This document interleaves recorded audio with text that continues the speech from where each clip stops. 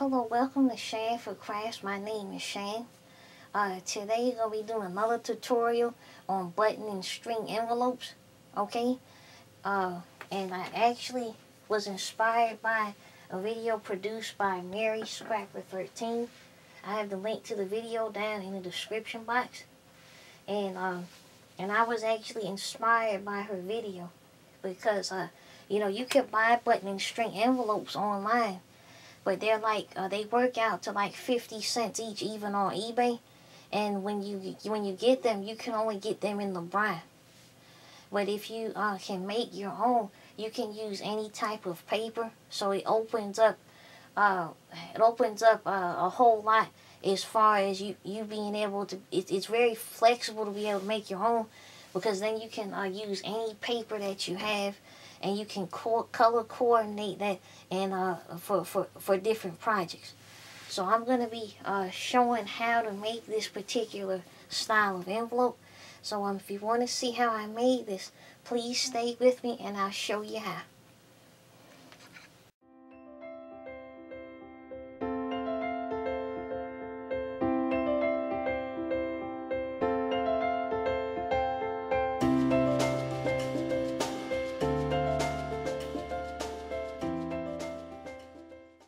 Okay, now I'm going to show you how to make this button and string envelope today. Now let me quickly tell you what you're going to need for this project. Okay, for this project, you're going to need 2 pieces of 4x4 inch scrapbook paper. Okay, before I get to that, let me show you how to, this is how I do it. Now, there's other ways to do this, but this is the easiest way for me. What I do is I make templates of every part of the envelope, the button and string envelope, in a piece of cardstock paper that is completely different from what I'm going to be using for my envelope. For example, for this envelope, I'm going to be using this orange paper. Okay, and this is actually paper I'm using Bow Bunny Country Garden collection, because it's, for the spring, everything. It's nice spring colors. And for the back, to save paper, I'm using this beige cream cardstock. Okay, but you don't have to use cardstock for the back. You can use 2 pieces of scrapbook paper if you want to. But to save paper, since I'm not really gonna be looking at the back of it, so that's what I'm doing. But this is how I do it. I make templates of the flap for the envelope. This is the flap. Okay, that's going to go over to close the envelope. This is the actual 4x4 inch template that I'm going to be using to measure, trace, and cut. And this is the little things that hold the envelope together. So I have templates of these, so that way I can just draw and trace, draw, trace, cut, draw, trace, cut. And it just makes stuff a lot easier. Okay? Let me tell you the measurements of this. Like I said before, this is 4x4. And I'm using white cardstock.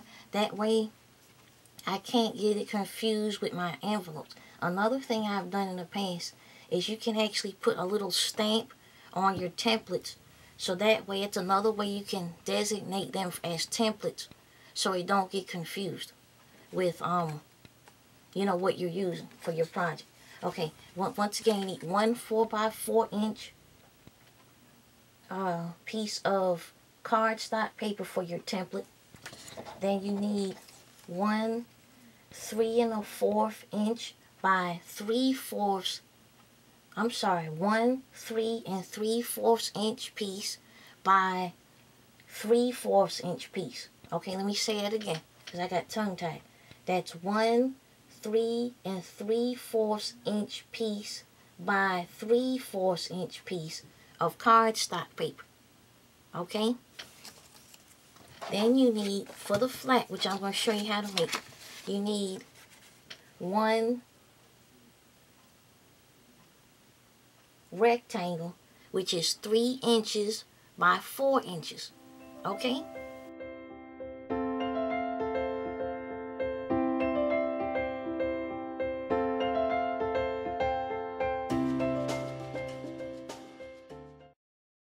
let me show you how to make the flap first, the flap template. Okay, this is what this is right here. Okay, what you do is you're gonna go ahead and mark, measure. You're gonna take it like this, and you hold it the long way, and you're gonna measure 3/4 of an inch down. Okay, so I'm just gonna measure this 3/4 of an inch, just like that. You see the mark right there? Okay, I'm gonna take my, put it on my cutter here, paper cutter, and I'm gonna use a scoring knife, and I'm gonna score right there where I marked it at. Okay, score it straight across, and then just fold it. Okay, just like that. Okay, next thing I'm gonna do is I'm gonna open it back up, then I'm gonna fold it in half this way. Okay, so when you look at your fold, you're gonna have like a little crossway at the top. Okay, then you're gonna take a pair of scissors. Now you can leave it straight. Okay, let me show you what this actually is. You could actually leave it straight like that, and that could be an envelope. You could do some decorative cutting along this edge, but I usually like to have mine rounded off. That's just a personal preference. So what you do is you take your scissors. You see where it starts at the score? Don't cut above the score. What you want to do is go underneath that score, and you want to start cutting into the piece of paper, going in like a circle type pattern, like that. Okay, now I don't like that little tip there, so I'm going to come back in, and I'm going to round off the tip and round it right on in there. This way both sides are the same. Okay, so then you have that. Okay, and here's the scored edge. That don't get cut, remember? And see, when you put it on top of the envelope, get ready to secure it down. That's what you'll have. Okay? Now, you can definitely do more decoration and everything on the edge, you know. But that's how you make the template for for your envelope. Okay? Now, once you have all that ready, then you need to start cutting your scrapbook paper out. Okay? And like I said, once again, you're gonna need 2 pieces of scrapbook paper that are 4 inches by 4 inches. Once again, what I did for the back, I'm using beige cardstock paper to save scrapbook paper. Okay? And then you're gonna need one template. Not the template. You're gonna need to cut out one of these, and when you get ready to cut it out, you open it back up, put it down on paper, draw a trace, cut, and then score it at the 3/4 inch mark. Okay, so fold over. You're gonna need that. Then you're gonna need 3 of these little pieces that I talked about, which is the 3 3/4 inch by 3/4 inch. Okay, you need 3 of these to secure the envelope. Also, you need to go ahead and fold each of these 3 pieces in half, because that's how we're gonna put the envelope together. Okay, now I know that the measurements, listening to the measurements sounds kind of confusing, so what I'm going to do is put the measurements in the description box in the video. It's also going to be down at my blog, shanforcrafts.blogspot.com.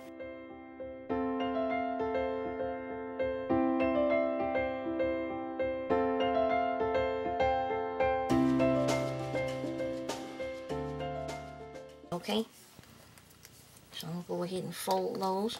I'm going to go ahead and score this piece 3/4 inch. 3/4 of an inch into it.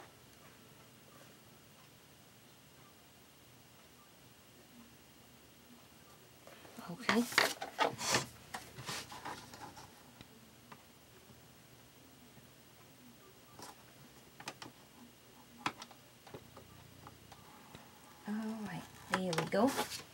Then fold it over. So that's ready to go. Okay? Now, to close up the envelope, this is what you're going to need. You're going to need to cut out of the scrapbook paper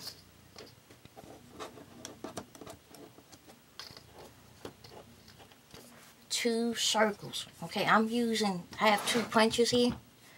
Okay, because this is a scallop punch. I'm using a scallop punch and this little circle punch because I like the scallop edge. But you don't have to have punches to do this. Okay, you could do this by hand. And these are the 2 parts I'm going to be using. You see how they fit one into each other? You see the circle fits over the scallop. Okay, you see the scallop edge outside. If you don't have punches, you can use 2 buttons or 2 different circles, small circles, that one is smaller than the other. Okay, this could be the top circle, this could be the bottom circle. Also, you're going to need a punch to put the, and then you're going to need 2, you're going to need 2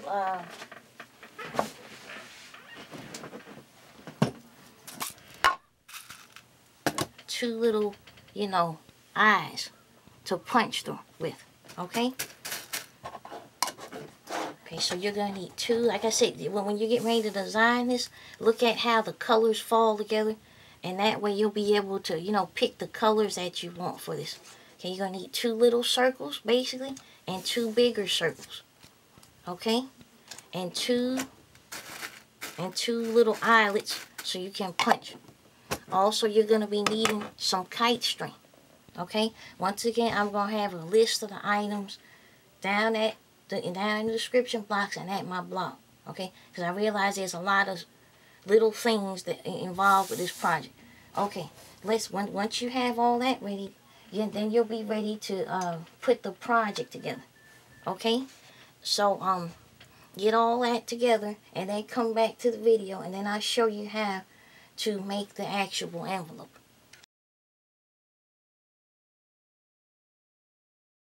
Okay, we're back. Okay, I'm going to show you how to put this together. It's very easy to put together once you have everything cut out. Okay, you're going to take all your pieces here. And what you're going to do first is you're going to take the back piece, which is this cardstock I'm using, or any other back piece that you have. For instance, if this was the back piece, okay, you're going to turn it this way, so that way the back is like that, okay? But like I said, I'm using cardstock for the back to save paper. Now, what you're going to do is take these little thingies, the 3 of them, you're going to put tape right here along the very edge. Not all the way down, I'd say just part of the way in the middle. Because what I did was I left about, let me measure that. You see, it's just a little bit. I left the corners free. I just put a line straight there. I left the corners free, okay? Because the piece is not 4 inches long, okay? You're going to take that. You're going to take one of these, okay? And you're going to turn the folded end towards yourself. And you're going to place it right there on top of that glue. Okay, right there in the middle. Just like that. Okay? That's the back of the card. The envelope. Okay, you're going to go down the next side, the next end. Okay? Okay, just put a little bit. You don't need a lot. Just need just a little short line. Reason why you don't carry the glue all the way to the end, because you'll bump right into the next part. Okay? Once again, you're going to take the folded edge, face it towards you, and drop that right and line it up, okay? And drop that right on top of that, okay? So this is what you have so far, okay? You're going to do the next side the same way.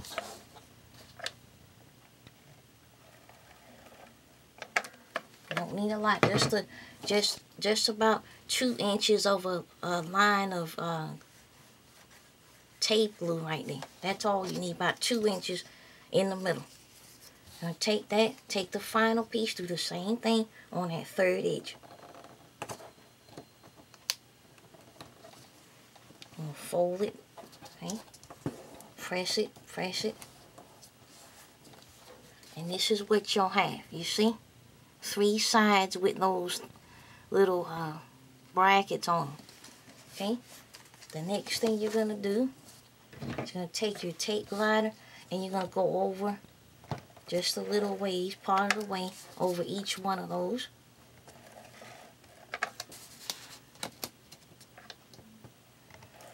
Just like that. You're going to take this. Now, before put this to the side for a moment, I'm sorry, go ahead and put this on here first. Line it up, just like that, and put that right on top of the envelope, okay? So this is what you'll have. You see that? Here's the back, here's the front, okay? Okay, next thing you're gonna do is take a look at, now see, even though I thought I was measuring, there's still a little bit of this part leaning over. I'm gonna go ahead and level that off. Like I said, sometimes it don't always come out perfect. Go ahead and level that off at the top. So that way it's nice and even. Okay? It's nice and even. Nothing's leaking over either side. Okay? You're gonna take the flap. Okay? You see how that goes right over top of that. Okay? Now, before you glue anything together, you want to go ahead and start putting on your buttons. I guess what you call them, buttons. Okay? Go ahead and fix those. Get your cropper, your puncher, whatever you call it. And just pick 2 coordinating thingies here that'll coordinate with what you're doing. I'm gonna use this green. Green is kind of nice. Could use orange. Yeah, I'll use the orange since the card is orange. Okay. Okay. You're gonna take this, put and you're gonna take the 2. One set of the 2 circles, the big circle, little circle, put them together. Make sure that the little one is in the middle of the big one, so you can kind of see the edge around it. You see that? I'm going to take that and try to get in the middle and give it a good punch through. Okay? And then you'll have that. Okay, I'm going to do the other one. Also, you'll need some tacky glue for this, to put this on the envelope. I don't recommend hot glue because you could easily burn your fingers. Also, another thing is that hot glue tends to become very lumpy. Okay. Okay, now I'm gonna redo that because something didn't go through like I wanted it to.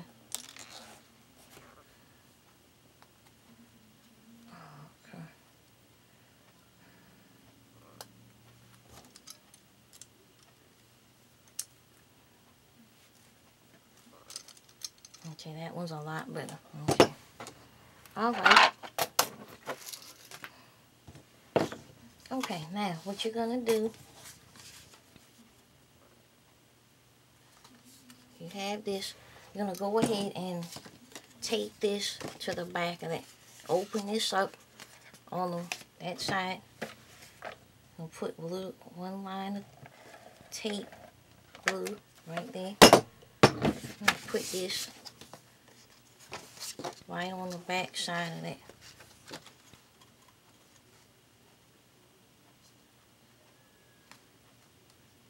Okay. Another second here. Alright, there we go. Okay, here's the envelope. Okay. And there's the back of it, okay? Now, you're gonna take your tacky glue, okay, and a Q-tip or a cotton swab. And you're gonna put one of them here on the front. You're gonna put glue all on the back of the button, but don't put any glue on the metal part, on the eye. Just put it all on the back there, just like that.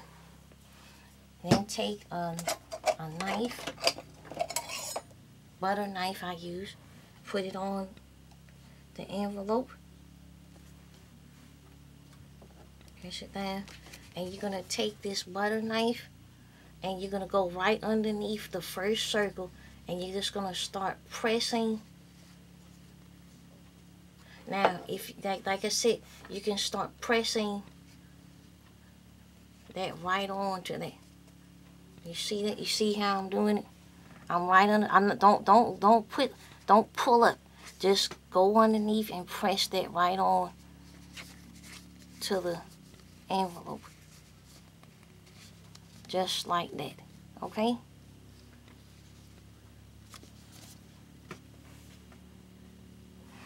Okay, you're going to do the same thing for, the reason why I have this here is just in case you're unable to spread the glue. I can usually spread the glue with the nozzle. But if you're unable to spread the glue with the nozzle, you can put the glue on the back of it, and then you can spread it around with this on the back of it. Okay, now you take this and put this right there. Let me show you, and do the same thing.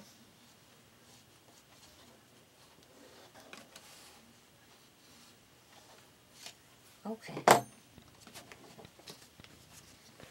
You see that? You put it about a little ways down from it. And then you have your button and string enclosures, 2 of them. Okay? And what I'm going to do is I'm going to let this dry for like about, let's say, an hour. Okay, we're back. Now I just want to show you the buttons. The buttons have completely dried. Okay. Okay, let me show you. And they're still separate. Like I said, I've never had one to glue together, and I've made a few of them. So I'm just checking again.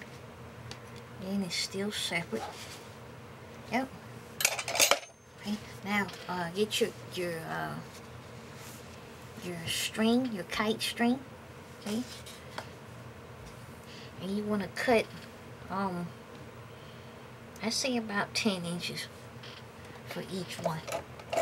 That'll give you enough to, you want just enough to tie it off and link it together. But you don't want too much to where you have to waste string, okay? So 10 inches should do the trick. Okay.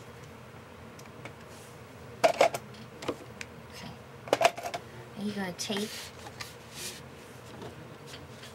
your string. Like I said, I usually start on the top and go down, but you can, it doesn't matter. You're going to put the string like that. About that much of the string. A little bit like that. Okay, you see that? And you're going to take this and you're going to tie it 3 times between the first and second circle. Okay? Just 1. I got one tied 1 time. 2.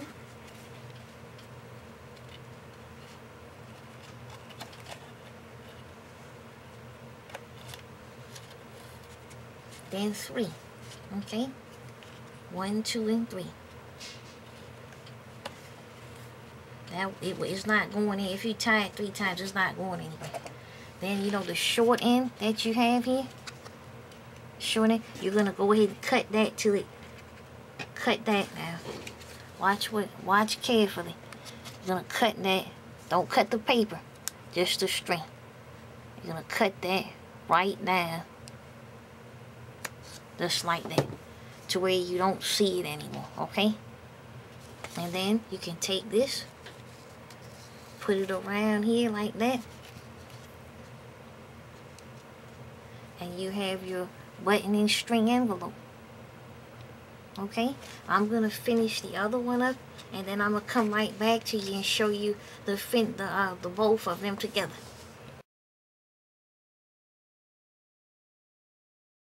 Okay, I'm back. I got both of them done. Okay, the orange one and the beige one. Okay, and I just want to show you this. This is how, and then see, you can take this and you can put a tag in there, or a card, or anything. Another thing you could do is I just want to mention, if you want to make it easier for the person to take something out, what I do is, actually, you can do this before you actually you know, when you're in the cutting phase. Take a circle, or if you have a circle punch, that would work. I don't have a circle punch big enough for this, but I'm just going to take a pencil and draw. I could have done this at the cutting phase when I was cutting everything out, but I forgot.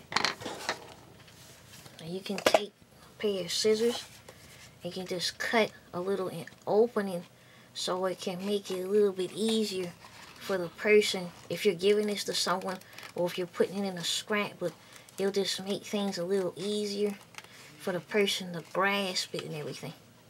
So let me go ahead and cut that out.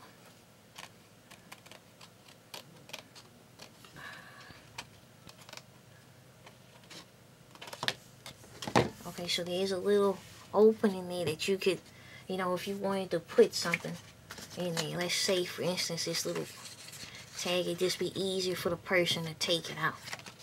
Okay, that's another thing you could do. You don't have to do that, but, you know, it's just helpful if you did it.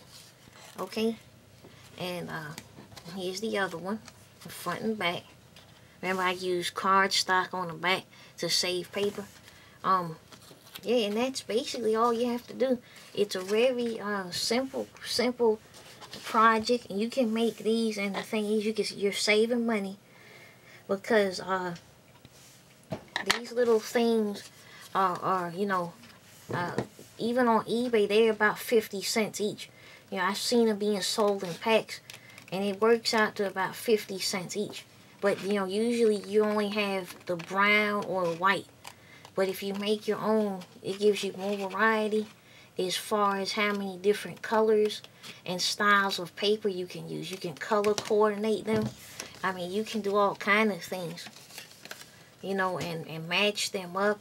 You can even do this for, this would be great for holidays, Christmas. You can use Christmas papers, you know, and you could do all kind of things with these little button string envelopes. Well, once again, I want to thank you for watching Shanford Crafts. I'm going to have pictures and directions down at my blog, which is shanfordcrafts.blogspot.com. Once again, I want to thank everyone for watching today, and God bless. Bye-bye.